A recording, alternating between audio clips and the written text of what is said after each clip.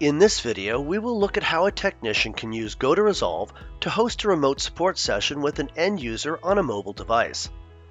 Once logged into the Technician console, click the Support tab on the left. Then click the Start Mobile Support Session button in the Mobile Device Support card to initiate a mobile session. A support key is generated and displayed in a new tab. Once a support key is generated, by default it remains valid for starting a session for 60 minutes. Invite your end user to join the session, sending them a direct link, an SMS code, or an email invitation. Or, technicians can also simply tell the end user the 9-digit number to join.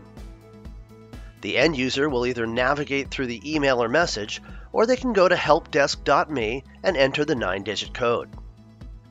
The end user will join the session from their mobile device and will see the agent is ready to assist them. Once the end user accepts the session, they will be asked to download the application if they have not already, and once installed, they'll be asked to allow the screen broadcast. Once in the session, the technician will see the end user's mobile device and can assist them just as they would on a desktop PC. Chat and session history will be listed on the right-hand side of the screen. The end user can end the screen broadcast at any time by clicking on the red button and choosing to stop screen recording. The technician will see screen sharing has been stopped and can end the session completely by selecting End Session in the top left and choosing to end the session. The technician will then be able to record accounting information, notes, and add any feedback about the GoTo Resolve software.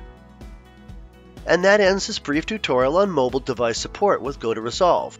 You can see that supporting end users on mobile devices is just as easy as supporting end users on desktop PCs. Thank you for watching, and best of luck using GoTo Resolve.